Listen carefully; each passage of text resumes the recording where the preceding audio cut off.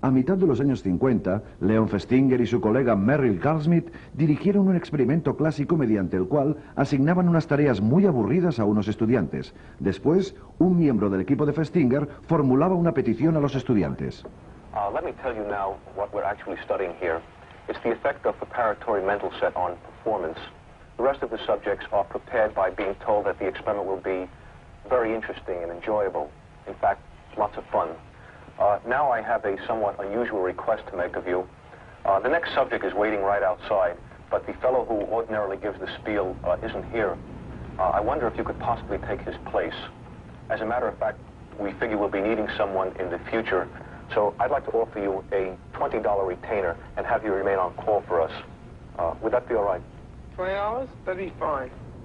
A la mitad de los estudiantes se les asignó esta tarea, y este fue el grupo que recibió $20 por mentir y decir que el experimento era divertido. La otra mitad recibió $1 por mentir.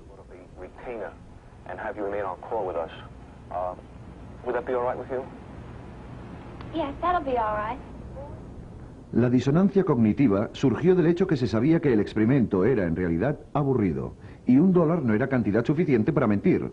Muchos de los del grupo de $1 se convencieron de que el experimento era divertido después de tomar su decisión para reducir la disonancia entre sus creencias prioritarias y su comportamiento.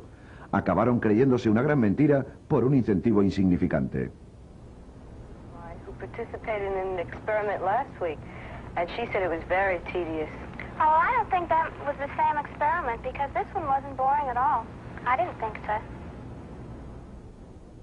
Por otro lado, los del grupo de $20 no sufrieron la disonancia, puesto que se sintieron a gusto mintiendo solo por dinero.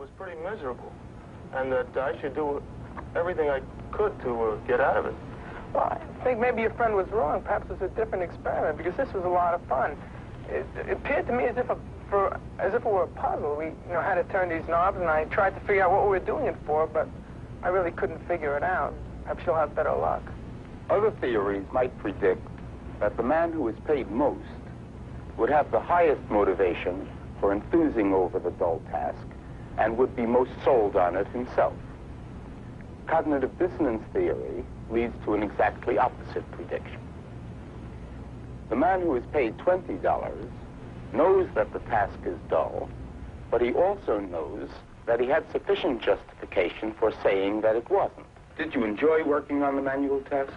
Well, it really wasn't too enjoyable. In fact, it was rather boring. How about the man who is paid $1?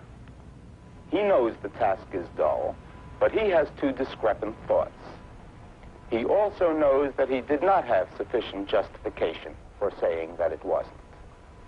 For him, there is dissonance. Time after time, we have seen what follows. He reduces the dissonance by changing his opinion about the dullness of the task. Did you enjoy working on the manual task? Yes, I enjoyed it. Would you like to participate in such an experiment again? Yes, I think I would like to. Anytime there is insufficient reward, there will be dissonance.